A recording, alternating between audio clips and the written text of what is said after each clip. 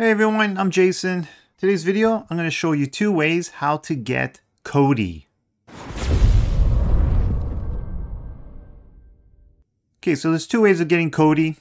First option, let's go to the magnifying glass. Let's go to search and type in Kodi. The minute you type in KO, it pops up right over here, Kodi. Press OK, and it's right here. The only problem with this one, this is not the latest version. If you guys want the latest version, let's go back to the search bar. Let's clear this. If you already have downloader, you could skip this part, but we need downloader. And it's right here. Press OK. And this is the app we need. Like I said, if you already have it installed, you could just skip this part. So once you have downloader installed, we're going to exit out of all this. Now we're going to head over to the gear, my Fire TV. If you don't have developer's option, go up to about, and right here, Fire TV Stick 4K. Doesn't matter what version you have. Over here, you're just going to keep tapping it about 7 times. Then you're going to get the message at the bottom saying that you are a developer.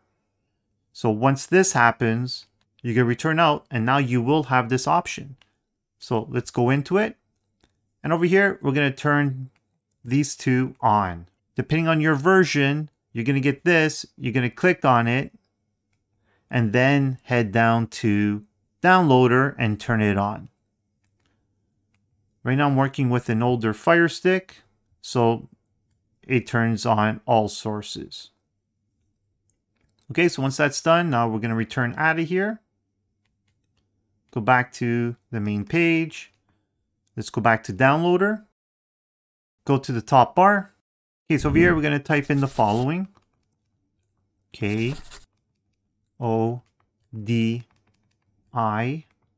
period TV.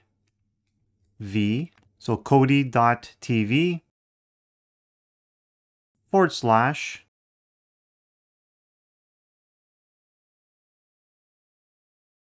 download.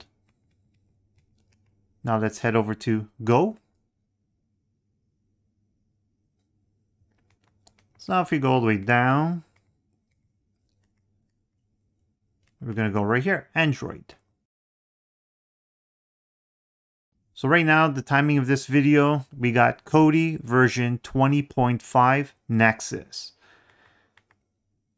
The good thing about doing it this way, you're guaranteed to always have the latest version. So right over here, this is one we want. We want the 32-bit one. So press OK. Your download should start.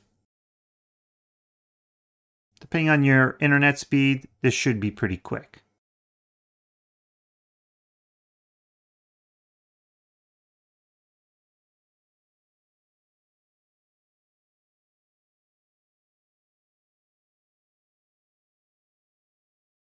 You're going to get this pop-up. Head over to install. You'll get this message, installing.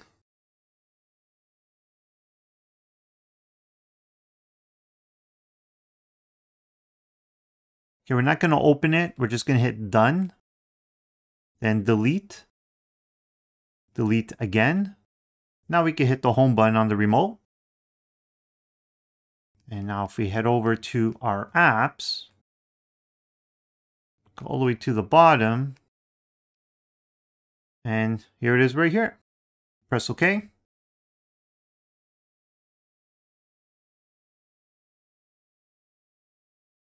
Preparing for the first run.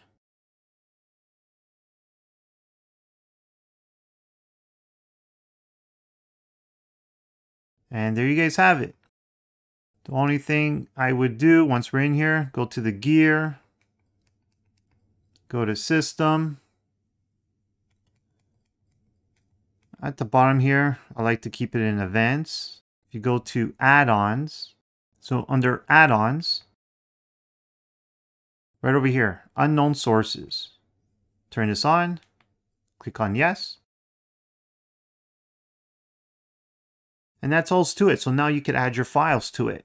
So that's your two ways of doing it. Just go to the Amazon App Store. You can download that version. I like doing it this way simply because I know I'm getting the latest version. But if you guys have any questions, please give me a comment below. Like this video, hit those thumbs up. You want to see more like it, make sure you hit that subscribe button. And like always, thanks for watching and have a great day.